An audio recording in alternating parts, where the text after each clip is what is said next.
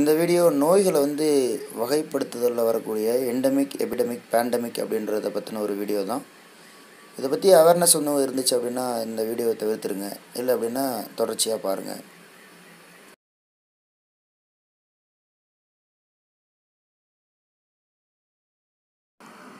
நம்மளோட நண்பர்களையோ அல்லது உறவினர்களையோ பார்க்கும் பொழுது பார்த்த உடனே கேட்குற வார்த்தை, எப்படி இருக்கீங்க, நல்லா இருக்கீங்களா, இதுதானே நம்ம கேட்குறோம்.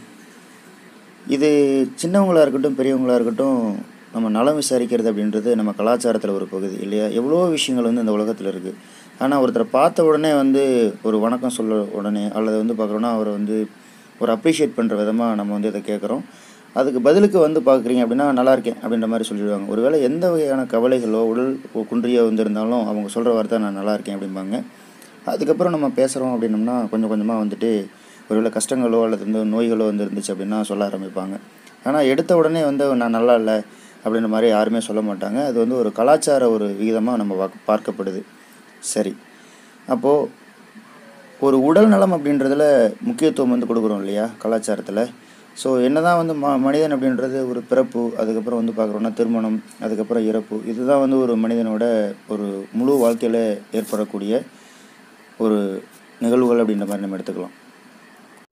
நோயற்ற வாழ்வே குறைவற்ற செல்வம் அப்படின்ற மாதிரி பழமொழி இருக்குது. ஸோ ஹெல்த் இஸ் வெல்த், இந்த பழமொழி தான். அப்போது நோய்கள்லேயே நிறைய வகைகள் இருக்குது. இப்போ இந்த வீடியோவில் நம்ம பார்க்க போகிறது எபிடமிக், எண்டமிக், பேண்டமிக் அப்படின்றத பற்றி தான்.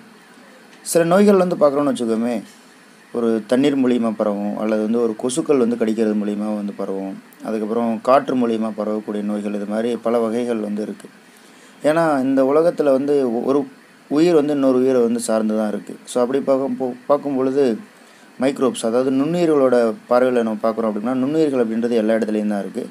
ஸோ எடுத்துக்காட்டு பாக்டீரியா நம்ம எடுத்துக்கலாம், வைரஸ் எடுத்துக்கலாம். ஆனால் அவை எல்லாமே நமக்கு கேடு விளைவிக்கிறது கிடையாது. ஏதோ ஒரு சில பாக்டீரியாக்கள் தான் நமக்கு கேடு விளைவிக்குது. ஒரு சில ஆல்காக்கள், ஒரு சில பூஞ்சைகள் தான் நமக்கு கேடு விளைவிக்குது. சரி, இந்த மருத்துவ உலகத்தில் இருக்கக்கூடிய டெர்மினாலஜிஸ், சில வரையறைகளை கொஞ்சம் பார்க்கலாம். அதில் ஃபஸ்ட்டு எண்டமிக். எண்டோ அப்படின்னா உள்ளுக்குள்ளேன்னு அர்த்தம். டெமிக் அப்படின்னா டெமோஸ் அப்படின்னா மக்கள்னு அர்த்தம். அப்போ எண்டமிக் அப்படின்னா ஒரு நாட்டில் ஒரு இடத்துல எப்பயுமே இருக்கக்கூடிய ஒரு நோய்களை பற்றி படிக்கிறது தான் இந்த எண்டமிசம். ஃபார் எக்ஸாம்பிள், இப்போது ஒரு ஃபீவர் இருக்குது, அதாவது டைஃபாய்டு ஃபீவர் இருக்குதுன்னு வச்சுக்கோமே, அல்லது குடல் வீக்க காய்ச்சல்னு சொல்லுவாங்க இந்த டைஃபாய்டை. இந்த டைஃபாய்டை எப்பயுமே ஃபார் எக்ஸாம்பிள் இப்போ ஒரு தமிழ்நாட்டில் ஏதோ ஒரு குறிப்பிட்ட பகுதியில் எப்பயுமே இருந்துக்கிட்டே இருக்குது. இதுக்கு சீசன்லாம் பிரச்சனை கிடையாது. வருஷத்தில் இருக்கக்கூடிய அனைத்து மாதங்கள்லேயும் இது இருந்துக்கிட்டே இருக்குது அப்படின்னா அந்த நோய் ஒருத்தருக்கு இருக்கும். அதுக்கப்புறம் அவர் குணமானதுக்கப்புறம் பார்க்குறோன்னா வேற ஒருத்தருக்கு யாருக்காவது இருக்கும். ஸோ இப்படியே பார்க்குறோன்னா காலம் முழுசும், அதாவது வருஷம் ஃபுல்லாகவே இந்த நோய் கான்ஸ்டண்ட்டாக ஒரு 10 பேர்த்துக்கு இருந்துக்கிட்டே இருக்குப்பா அப்படின்ற மாதிரி சொல்கிறாங்க அப்படின்னா அதை எண்டமிக் டிசீஸ் அப்படின்ற மாதிரி சொல்லுவாங்க.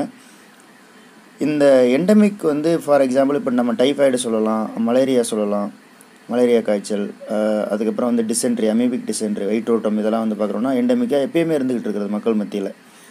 ஸோ அந்த பாதிப்படைகிற மக்கள் தான் வேறுபடுவாங்களோ ஒழிஞ்சு இந்த நோய் அப்படின்றது அந்த சமுதாயத்தில் இருந்துக்கிட்டே இருக்கும் இல்லையா. இதுதான் நம்ம எண்டமிசம் அல்லது எண்டமிக் டிசீஸ் அப்படின்ற மாதிரி சொல்கிறோம். இதுக்கு அடுத்தது என்னென்னா, எண்டமிக் அடுத்த ஒரு கேட்டகரின்றது எபிடமிக். எபி அப்படின்னா அவுட்ருன்னு அர்த்தம். ஸோ அப்போ எபிடமிக் அப்படின்னா கொள்ளை நோய் அப்படின்னு அர்த்தம். திடீர்னு பார்க்குறோன்னா ஒரு நாளில் ஒரு 10 பேருக்கு அது அஃபெக்ட் ஆகும். திடீர்னு அடுத்த நாள் பார்த்திங்கன்னா அது 100 பேருக்கு அஃபெக்ட் ஆகும் அந்த நோய். அதுக்கப்புறம் ஒரு 500 பேர், அப்புறம் 1000 பேர், இந்த மாதிரி பார்த்தோன்னா திடீர்னு பார்க்குறோன்னா வரும். இதுதான் நம்ம கொள்ளை நோய்னு சொல்லுவோம். இதுக்கு எடுத்துக்காட்டு பிளேக் அப்படின்ற ஒரு நோய், காலரா, இந்த மாதிரி நோய்கள் ஒரு சமுதாயத்தில் வரும்பொழுது அந்த சமுதாயம் அப்படின்றது ரொம்ப குழப்பத்துக்குள்ளாயிடும். ஒருவேளை கவர்மெண்ட் இதை சரியாக நடவடிக்கை எடுக்கலை அப்படின்னா பெரும்பாலான மக்கள் இறந்து போயிடுவாங்க. இந்த மாதிரி கொள்ளை நோய்கள் பெரும்பாலும் காற்றுலையும் தண்ணீர்லேயும் பரவுற மாதிரி இருக்கும். ஏன்னா இவைகள் தான் மக்கள் அடிக்கடி பயன்படுத்துகிற ஒரு பொருள். ஸோ கண்டாமினேட் ஆகிறதுக்கு வாய்ப்பு இருக்குது. அது மாசுபடுறதுக்கு வாய்ப்பு இருக்குது, காற்றும் தண்ணியும். அதனால் இது ஈஸியாக பரவுற நோய்கள் பொதுவாகவே இந்த எபிடமிக் அப்படின்னு சொல்லியிருக்குன்னா இதில் அதிகமாக இந்த ஒரு தண்ணியினாலையும் காற்றுனாலையும் பரவுறதுக்கு வாய்ப்புகள் அதிகம். இதுக்கு அடுத்தது பேண்டமிக் அப்படின்ற ஒரு கேட்டகரி. பேன் அப்படின்னா ஆள்னு அர்த்தம், டெமோனா மக்கள். ஸோ அப்போ எல்லா மக்களுக்கும் பரவுது அப்படின்னா, அதாவது ஒரு பெரிய லெவலில் இந்த கொள்ளை நோயை நம்ம அப்படியே விட்டுட்டோம் அப்படின்னா அது நாடு விட்டு நாடு, கண்டம் விட்டு கண்டம் பரவும். இப்போது ஒருவேளை இந்தியாவில் இந்த நோய் ஒருத்தருக்கு இருக்குது அப்படின்னா இவங்க ஒரு வெளிநாடு போகிறாங்க அப்படின்னா ஃப்ளைட் எடுத்து அவங்க வெளிநாடு போகிறாங்க அப்படின்னா அந்த ஊரில் வந்து பார்க்கணுன்னா இந்த நோய் வந்து பரவறதுக்கு வாய்ப்பு இருக்குது. ஒருவேளை அது பரவக்கூடிய நோயாக இருக்குது அப்படின்னா ஸோ அந்த ஊர்லேயும் அந்த நாட்டிலையும் பார்த்தீங்கன்னா ஃபுல்லாக பரவிடும். ஸோ இது மாதிரி எபோலா அப்படின்ற ஒரு நோய் வந்து ரீசெண்டாக அந்த மாதிரி பரவச்சு. அதுக்கப்புறம் ஜிகா வைரஸ் அப்படின்ற ஒரு ஒரு ஒரு ஃபீவர், ஜிகா வைரஸ் ஃபீவர் அந்த மாதிரி ஒன்று பரவச்சு. இந்த மாதிரி அப்புறம் சார்ஸ்ன்னு சொல்லிட்டு சிவியர் அக்யூட் ரெஸ்பிரேட்டரி சிண்ட்ரோம் அப்படின்னு சொல்லிட்டு ஒரு நுரையீரல் சம்மந்தப்பட்ட ஒரு நோய் வந்து இந்த மாதிரி பேண்டமிக்காக வந்து இருந்துச்சு. இந்த பேண்டமிக்கெலாம் வந்துருச்சு அப்படின்னா இன்டர்நேஷ்னல் ட்ராவலை வந்து ரெஸ்ட்ரிக்ட் பண்ணிவிடுவாங்க. குவாரண்டைன் ப்ரொசீஜர் வந்து ஃபாலோ பண்ணுவாங்க. அதாவது எப்படின்னா வெளிநாட்டில், அதாவது நோயுற்ற நாட்டிலேருந்து ஒரு நாட்டில் வந்து நோய் இருக்குது அப்படின்னா அந்த நாட்டிலேருந்து யாராவது ட்ராவல் பண்ணி வெளிநாட்டுக்கு போனாங்கன்னா அந்த வெளிநாட்டில் எந்த நாட்டில் போய் இறங்குறாங்களோ அந்த நாட்டில் வந்து சந்தேகத்தின் பேரில் வந்து பார்க்குறோன்னா ஏர்போர்ட்லேயே வந்து கண்காணிக்க வச்சுருவாங்க. அவங்கள வந்து ஒரு ரூமில் வந்து தனியாக ஐசோலேட் பண்ணி அவங்களுக்கு அது ஒருவேளை அந்த நோய் வந்து இருக்கா அப்படின்னு சொல்லி பார்ப்பாங்க. அந்த ப்ரொசீஜரோட பேர் தான் வந்து குவாரண்டைன். அதில் வந்து இப்போ ஒரு நோயோட இன்குபேஷன் பீரியட் அப்படின்னா அறிகுறிகள் வந்து தெரிகிற காலம். அதாவது அந்த நோய் கிருமி வந்து உள்ளுக்குள்ளே பாடிக்குள்ளே என்ட்ரானதுக்கப்புறம் உள்ளுக்குள்ளே இனப்பெருக்கம்லாம் பண்ணி அதுக்கப்புறம் அதுக்கான உடம்புல வந்து அறிகுறி தெரியும் இல்லையா. ஸோ அந்த அறிகுறி தெரிகிற வரைக்குமான காலத்தை தான் நம்ம வந்து இன்குபேஷன் பீரியட் அப்படின்ற மாதிரி சொல்கிறோம். இந்த இன்குபேஷன் பீரியட் வரைக்கும் வந்து இப்போ ஒரு நோய்க்கு வந்து அந்த மாதிரி ஒரு 10 நாள் இருக்குன்னு வச்சுக்கோமே. அந்த கிருமி வந்து உடம்புக்குள்ளே என்ட்ராகி அது வெளியில் அந்த அறிகுறிகள் தெரியாததுக்கு 10 நாள் ஆகுது அப்படின்னா ஒருத்தர் வெளிநாட்டிலேருந்து இந்தியாவிலேருந்து வெளிநாட்டுக்கு போகிறாரு அப்படின்னு வச்சுக்கோமே. ஸோ அந்த வெளிநாட்டில் என்ன பண்ணுவாங்க அப்படின்னா அந்த ஃப்ளைட்டை விட்டு இறங்கின தினத்துலேருந்து 10 நாள் வரைக்கும் வெயிட் பண்ணுவாங்க. ஸோ அந்த மாதிரி எந்த ஒரு அறிகுறியும் இல்லை அப்படின்னா அவருக்கு நோய் இல்லை அப்படின்ற மாதிரி தீர்மானிச்சுட்டு அவரை வந்து நாட்டுக்குள்ளே அலோவ் பண்ணுவாங்க. இல்லை அப்படின்னா திருப்பி அனுப்பிச்சிடுவாங்க. இந்த பேண்டமிக் பார்க்குறோம் அப்படின்னம்னா எப்போயாவது ஒரு சீசனில் வந்து ஆரம்பிக்கும். அது அப்படியே உலகம் ஃபுல்லாக வந்து பரவ ஆரம்பிச்சிடும். அதுக்கப்புறம் அது கட்டுக்குள்ளே வந்து கொண்டு வரப்படும். இதுக்கு தான் அந்த உலக சுகாதார நிறுவனம் WHO அப்படின்றவங்க இதை வந்து கண்காணிச்சிக்கிட்டே இருப்பாங்க. இந்த பேண்டமிக் வந்து எங்கேனாச்சும் நடக்குது அப்படின்ற மாதிரி. சரி, அப்போ எண்டமிக் பார்த்துட்டோம், எபிடமிக் பார்த்துட்டோம், பேண்டமிக் பார்த்துட்டோம். ஸோ அதுக்கப்புறம் ஸ்போராடிக் அப்படின்னு சொல்லிட்டு இருக்கும். ஸ்போராடிக் டிசீஸ்ன்னு சொல்லிட்டு. இந்த ஸ்போராடிக் டிசீஸ் அப்படின்னா எப்பயாவது யாருக்காவது ஒருத்தருக்கு வந்து இந்த நோய்கள் வந்துச்சுன்னா அதை வந்து ஸ்போராடிக் டிசீஸ்ன்னு சொல்லுவாங்க. ஸோ இது ரொம்ப ரேராக வரும் இந்த நோய். அப்போது இதுதான் வந்து டிசீஸை பற்றி இருக்கக்கூடிய terminologies: endemic, epidemic and pandemic and ஸ்போராடிக் அப்படின்றது.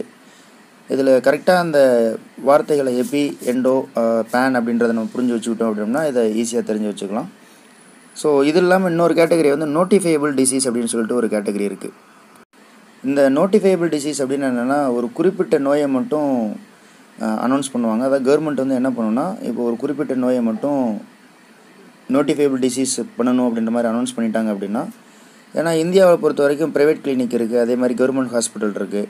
இப்போது ஒரு வேளை அந்த ஒரு குறிப்பிட்ட அப்படின்ற ஒரு நோய் இருக்குன்னு வச்சுக்கோமே. ஸோ அது வந்து மக்கள் மத்தியில் வந்து இருந்துகிட்ருக்கு அப்படின்னா அதை பற்றின அதீத கவனம் வந்து எடுத்துக்கணும் அப்படின்னு சொல்லி கவர்மெண்ட் நினைக்கிது அப்படின்னா அதை நோட்டிஃபைடு டிசீஸாக வந்து அனௌன்ஸ் பண்ணிடுவாங்க. ஸோ அதன் மூலிமா வந்து என்னென்னா ப்ரைவேட் கிளினிக்கில் வந்து நீங்கள் போயிட்டு அந்த அப்படின்ற டிசீஸ் வந்து பாதிக்கப்பட்டவர் போயிட்டு பார்த்துருந்தாலும், ஒரு ப்ரைவேட் கிளினிக்கில் போய்ட்டு ட்ரீட்மெண்ட் வந்து எடுத்தாலும் அவங்களோட டீட்டெயில்ஸை வந்துட்டு ப்ரைவேட் கிளினிக் வந்து கவர்மெண்ட்டுக்கு வந்து ஷேர் பண்ணணும், அதாவது பகிர்ந்துக்கணும் அப்படின்றது தான் இந்த நோட்டிஃபைபிள் டிசீஸ்.